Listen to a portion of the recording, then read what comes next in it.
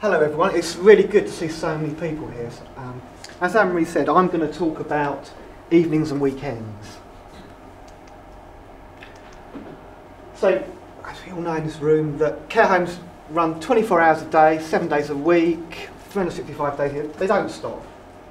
But almost all the research and quite a lot of the inspections go on Monday to Friday, 9 to 5 in office hours. So as researchers, although we've been doing research for quite a while, we're pretty much always out the door of a care home by 5:30 at the latest. And we arrive generally at 10 o'clock in the morning. And that happens Monday to Friday. And this got us thinking, well actually, what's it like the rest of the time? When we're not here, what's it like in the evenings? What's it like at the weekends? Is it any different?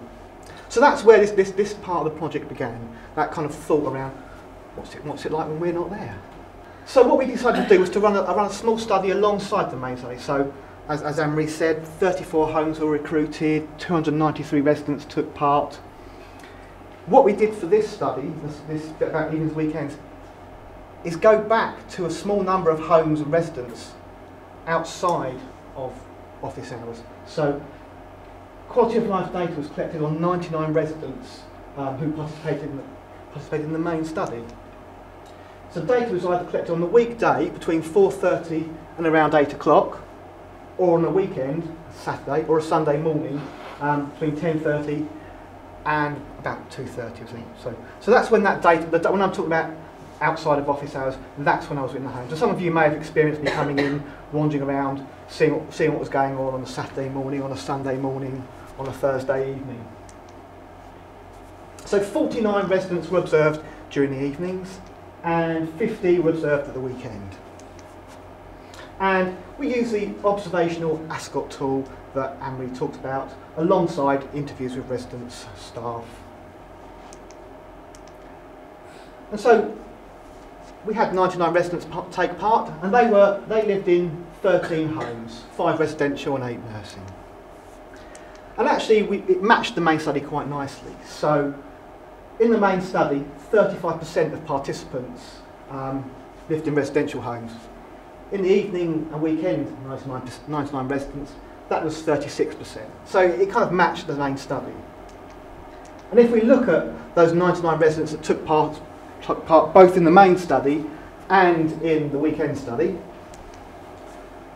again, 2/3 were female, 95% were white, 70% were aged between 80 and 99, 60% had a diagnosis of dementia, and 40% had no capacity consent.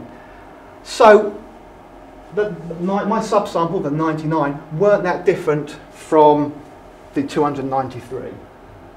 What did I find out? So I'm going to start by thinking about what was quality of life like during the weekends and in the evenings. So basically the basic domains, that's the accommodation, personal cleanliness and comfort, that's safety, and food and drink, tended to be rated more highly than the higher order domains. So social interaction, occupation, control over daily life. In other words, there was more unmet need in those higher order domains. And actually, you may remember back to Anne-Marie's presentation, she told you a very similar story about the main study when she was there, when Grace and Sinead were there Monday to Friday, 9 to 5. And this is a visual representation, so here. So what we have is the more basic domains on the left-hand side, moving across to the higher order domains. And a darker colour represents unmet needs. And you can see on this left-hand side there's much lighter colouring than there is on the right-hand side. So that's just showing that actually quality of life in the evenings and weekends was better in those basic domains than in those higher order domains. Another way of showing it is one of the spider diagrams. So this looks very similar to what Anne-Marie put up earlier. It's lopsided. So it goes out further on the right, which is the higher order domains, the accommodation, cleanliness, food and drink safety, than it does on the left, which is the higher order domains, control, occupation and social. So that's what quality of life looked like at weekends for residents. But I'm going to think about actually how does it actually compare? And one of the ways we compare is by not necessarily always looking at individual domains, but bringing together the ratings for all of those domains into a single rating. So we can get the ratings of individual domains and add them together to create an overall score. But we don't value each domain equally. Some domains we value a little more than others, so that in that final score, some domains count for more. And the reason is because people don't tend to value things the same. So we might think that, and research has been done, that we know that people think control is more important than safety, or choice is more important than food and drink. And I'm drawing on that work, we create an overall score that reflects people's preferences. And this overall score can vary between 1 and minus 0.23. And 1 is what we call the ideal state. So if every domain was ideal state, everything was great in every domain, an individual or a group of individuals would get 1. If everything was really, really bad, everything was really poor, had unmet needs across every domain, they'd have the minus score, the minus 0.23. The overall score for the study, those 293 people, data collected between Monday to Friday 9 to 5, was 0.78. We also looked at expected, and that's what people's lives are like when searches don't help them. Now those 99, Monday to Friday, their score was 0.12. At weekends, the 99 people's score was 0.09, so very similar. It wasn't a huge difference. So that meant that the gain, the amount of impact that was being had, the amount of impact people received from their services was larger Monday to Friday 9 to 5 than it was at weekends. One of the things we can do is start to think about actually what's going on. So overall, social quality work life was lower during evenings and weekends than it was during the week, during office hours. The expected difference were quite similar. And because of that, it meant that actually care homes were doing more to improve residents' quality of life during Monday to Friday 9 to 5 than they were at weekends. This suggests that care home residents experience a worse quality of life at weekends and evenings than they do Monday to Friday 9 to 5. What I'm going to do now is think about actually, is there any difference in the domains? So there's quite a lot of data here, and this is the basic domains. And what we've got is the different states, outcome states. So ideal state, everything's absolutely how you want it. No needs, everything's okay. Some needs, well that means that people's quality of life is affected in the domain. And high level needs, where needs are so bad that they have a health implication. So what we find is that there are some differences, but there's no change between people's experience of high level needs, evenings and weekends in those basic domains. So if you look at food and drink, no one was rated as having high level needs in the week. Come to the weekends and evenings, again,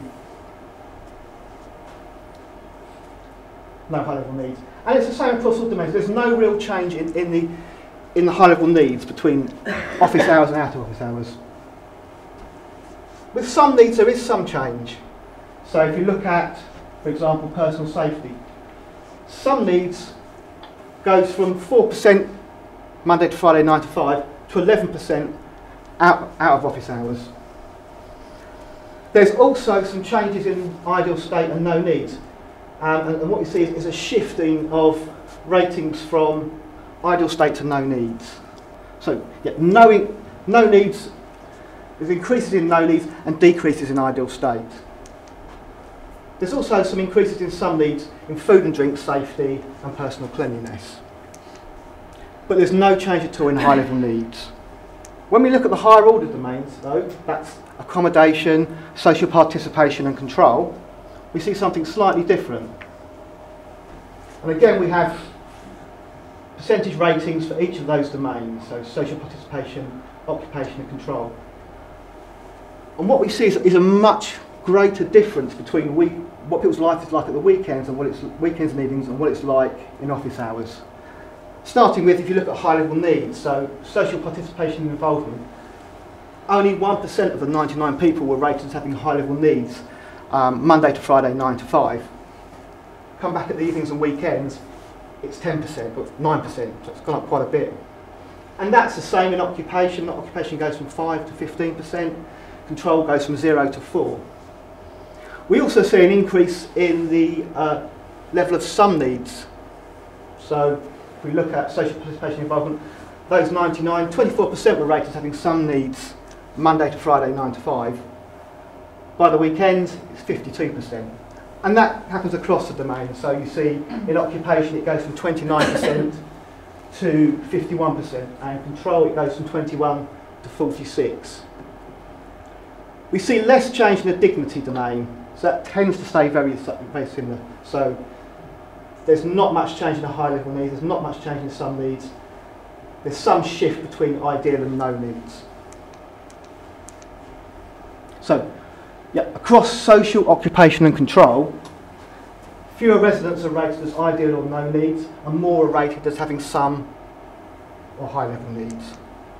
It suggests that there are a greater level of unmet needs in these domains at weekends and evenings.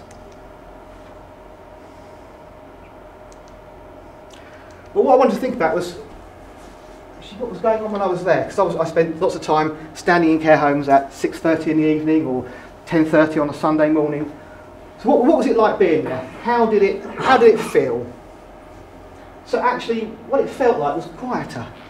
So I spent a lot of time in care homes Monday to Friday, 9 to 5, and they are incredibly busy. I mean, a lot of you work and live in care homes, and they're so busy. So there's residents, there are staff, there are visitors, there are health visitors, there might be someone with a dog, there might be a singer, there's normally someone doing maintenance. It's very busy. Actually, Sunday morning, 6 o'clock, feels much quieter. There's less people. Lack of activities. There seem to be less activities going on. So almost every care home I've been in, Monday to Friday, there's an activity schedule. There's some kind of organised activity going on. There's something happening. Very rarely on a Sunday morning was there an organised activity, or at 7 o'clock in the evening was an organised activity. So much less sort of obvious activity going on, much quieter. The one that sort of surprised me was lack of visitors. I suppose I always assumed that there'd be quite a lot of people coming to visit relatives at 6 o'clock or on Sunday morning. I was thinking, people on the way home from work, and perhaps I was just thinking about myself. If I was going to visit my mum, I would go on the way home from work. So 6 o'clock would be the sort of time you'd see me in a care home if I was visiting. Or actually, I'm more likely to be free on a Sunday morning than I am on a Monday morning. So I sort of assumed that actually I would see quite a lot of family members, particularly children, particularly people who were unable to go perhaps Monday to Friday because they were working. But what I seemed to, and it was a little way into the study, I started to think, I'm not seeing what I thought I might see. There were still not lots of visitors. And I'm really interested to follow this up at some point, to actually get some rather than just some kind of anecdotal feeling of lack of visitors, but actually perhaps count visitors. Look at the signing in books and see if people do come on a Saturday morning or a Sunday morning. The other thing that I noticed was people going to their rooms or beds earlier, and obviously I'm not talking about the weekends, I'm talking about the evenings. So people, and this is why although I'm talking about evenings, I said I go in at 4:30 or 4 o'clock, which isn't quite the evening, that's still the daytime. But I found if I went in at 5:30, 6 o'clock, I might only get half an hour before some people went off to their rooms, doors became closed.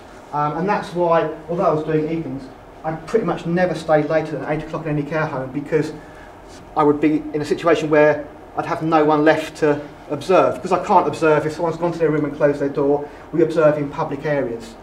And of course this has implications for how we do our work. So actually I don't know what's going on behind that door. So someone could be in bed doing nothing. They could actually be sitting in their room watching their favourite show, reading their favourite book. I don't know. We don't know. So we don't know what's going on in that room. So it can be very hard to do what we do. It's much easier in the daytime because people might be sitting in the lounge. We know that actually some people have gone to bed because they say I'm going to bed, but it's a kind of unknown that we are unable to sort of see behind. So that's kind of what I felt sort of coming away from the observations. There are a few limitations. Obviously, one of those I just mentioned, that people go to their rooms, doors closed, people go to bed, makes us unable to observe at that point. But also, it's quite a small sample, so 99 people. So we're making generalisations from a small sample. There's also a sense in which Ascot tool, that's a tool we use to understand people's quality of life, may not be sensitive enough or the best tool to judge what's going on, that it may actually underestimate the differences. And this is because the way Ascot works is, although you're doing observations, you're observing what's going on, the interviews, the way they work, they ask about a more general quality of life. So the ratings that are made on people's evenings reflect also partly general quality of life rather than specifically just the evenings. And this is why I think that actually it may be good to use Ascot alongside another tool. So one example might be dementia care mapping, which people may have come across, which is a tool where you look at what people are doing every few minutes and you note their activity. So you could compare activity at 2 time periods, as well as having the Ascot would give you a more sense of quality of life. You could actually look at differences in activity. You could sort of say, well, actually, at the weekend, people spend 20% of their time sleeping, but actually Monday to Friday it's 10% of their time, which is not something that Ascot gives you. So perhaps Ascot alongside another tool might be a better way to understand what's going on at different times of the week. It's also, we need to think, an imitation study, is think about rate of bias.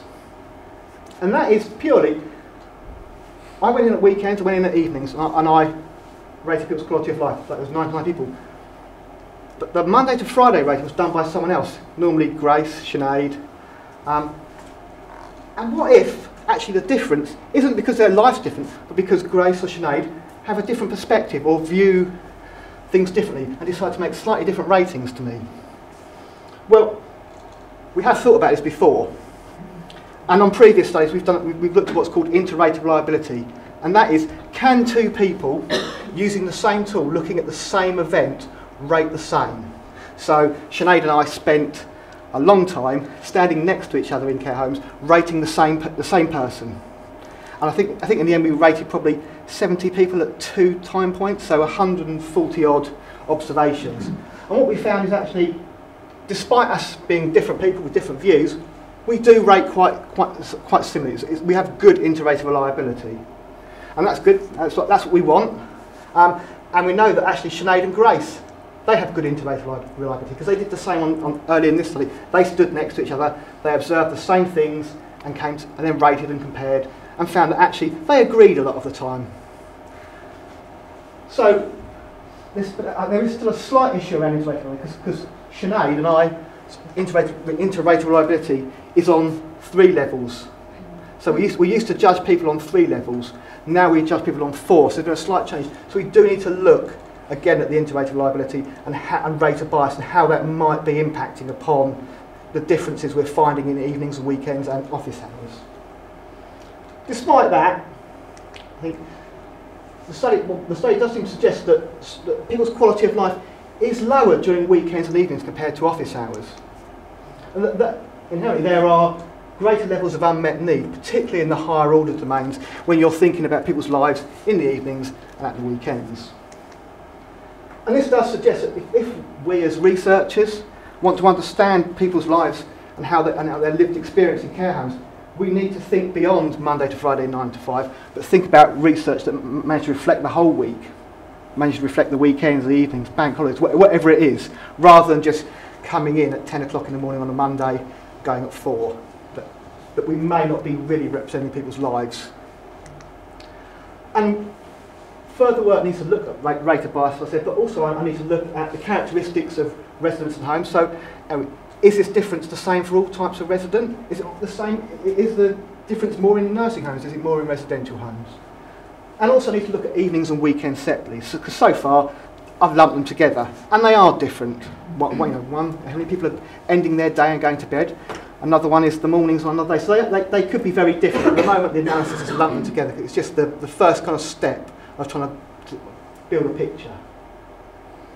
So that's kind of what the sort of really emerging findings of this stream of work.